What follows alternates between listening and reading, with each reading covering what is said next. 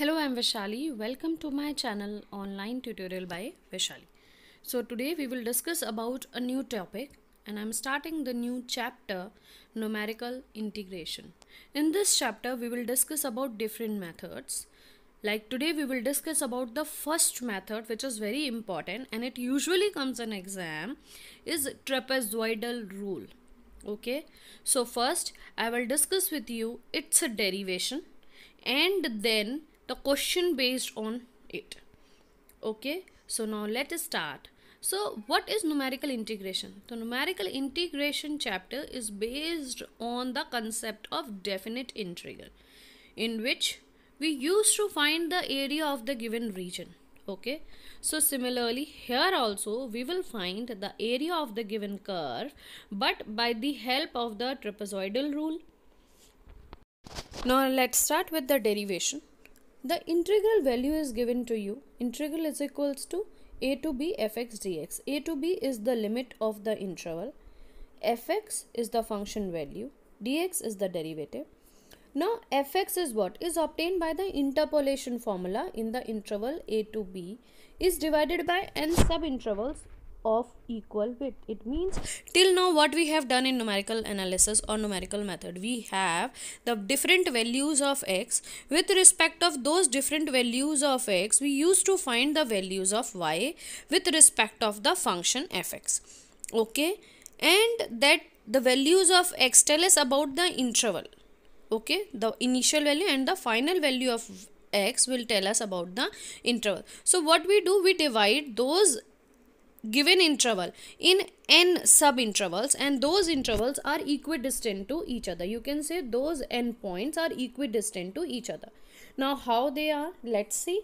x0, x1, x2, x3, x4, x5, so on till xn. Okay, the value of x0 if I'll take as a, then they are at a distance of h, if I'll say.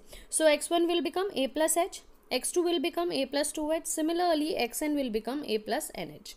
Now we will take the interval value as a and b, so x0 is represented by a and xn is represented by y. Now corresponding to these values of x of fx, we will find the value of y, like y0, y1, y2, so on, yn. So corresponding to x, we will find the different values of y, but only when we know the interval value h. Okay, so till now you know that we have done this much. Okay, now how we able to find the area which is covered by the curve or area which is surrounded by the curve, you can say. Now see here I have drawn x-axis and y-axis. Now let's say a small section of a curve. Okay, a small section of a curve. Now curve is represented by y equal to fx. Now let's see, if I join that curve point to the x-axis, so one line makes y0, other section makes y1, other line makes y2, so on. These are the small sections. Okay, and the point where y0 is meeting on the x line is the x0. Similarly y0 meeting on x-axis, the point is x1. Similarly y2 meet at x2. Similarly yn meet at xn. Okay, so this is the full area covered by the covered region. This is the covered region. We have to find the area. Now this only I have told you that by the help of this integration we will find this area. How, that I will tell you later on.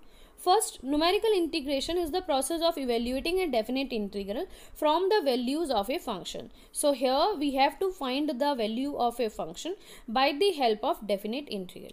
Now that how we can find those small areas, and then by the addition of those small areas we can find the big area. So that we will understand by the help of trapezoidal rule. So derivation of trapezoidal rule is very important. If it is in your syllabus, usually comes in exam, practice it. First I'll explain you what is the trapezoidal formula. So limit x0 to x0 plus nh, fx dx is equals to h by 2 bracket y0 plus yn, that means first term and last term, plus 2 times of all the remaining terms, y1, y2, y3, so on, yn minus 1. This is the formula of trapezoidal rule. Now moving towards the geometrical representation, geometrical proof or derivation, anything you can call it. Okay, now we have taken a curve. Okay, now we have drawn few points on x-axis. We have joined that curve point to x-axis, and that line is called as represented by y1. Okay, now the first and last point is x0 till x6. We have joined that line and it is represented by y1. Similarly, y2, y3, y4, so on, y6. We got these small sections within a big area. Now what we will do, I have just named that 1, 2, 3, 4, so on.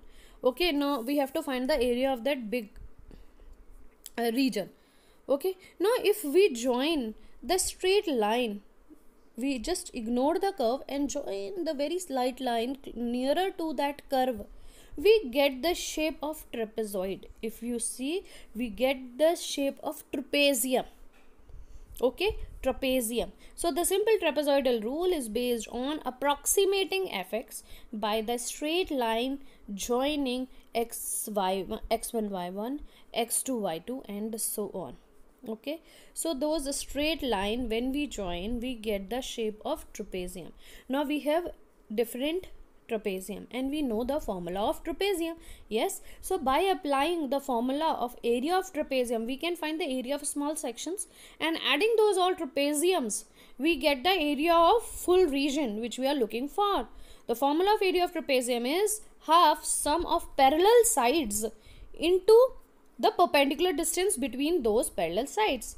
Okay, so addition of y1 plus y2 and the perpendicular distance between them is x1 minus x0, that is h. You know, that is the constant difference h. So area of first trapezium is half y1 plus y2 into h. Similarly for second, similarly for third, similarly for n minus 1th, it will become half yn minus 1 plus yn into h.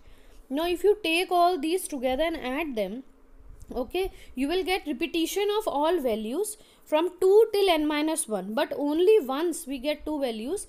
We get y1 and yn only once. Okay, so that's why y1 plus yn came only one time.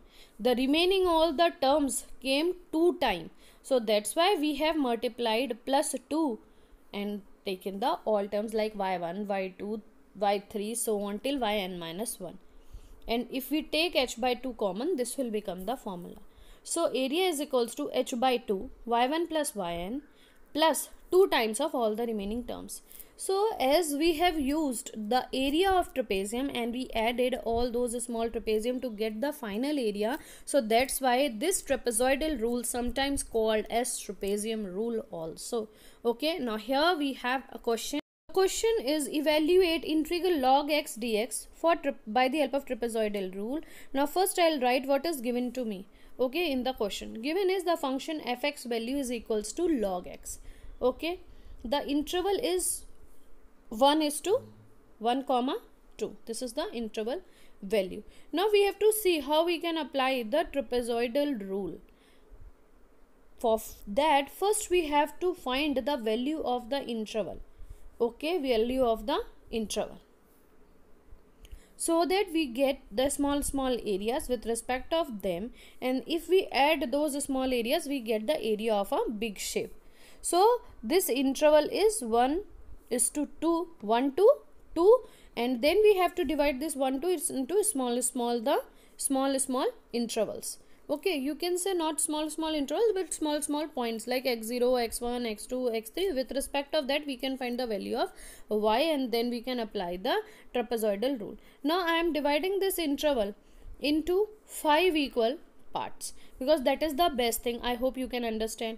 Okay, so h is equals to, you can say I am dividing into 5 equal parts. So if you don't understand this, you can do by this 2 minus 1 upon 5. So you will get 1 upon 5, then also you will get 0.2. Okay, that also formula you can apply. So x0 is 1 while x5 is 2. Okay, so x0 is 1, x1 is 1.2, x2 is 1.4, x3 is 1.6, x4 is 1.8, x5 is 2.0. So these are the value of x. With respect of all those values of x, we can able to find the value of y. Now it is the time to calculate the value of y by the help of the function value given. Okay, so I'm making the table so it will be more clear to you. Like x0, which is equals to 1, I'm writing it again. x1 is equals to 1.2, x2 is equals to 1.4, x3 is equals to 1.6, x4 is equals to 1.8, x5 is equals to 2.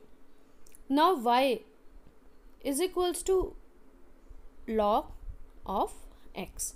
So log x0 will give you 0. Okay, log 1.2 will give you the value as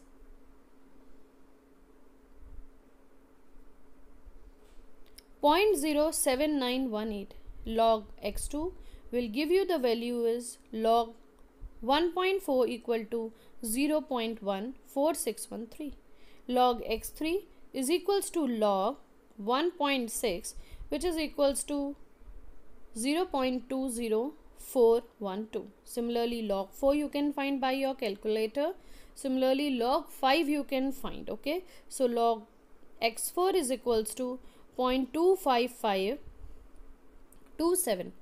Log x5, that is log 2, is equals to 0.30103.